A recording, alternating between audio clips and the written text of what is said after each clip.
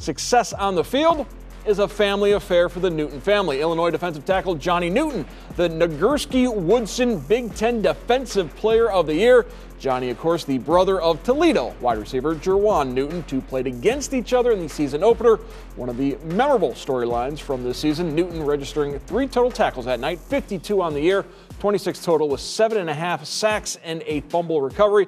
MAC awards yet to be released, but Jerwan is playing for the most important one, Championship Saturday in Detroit against Miami.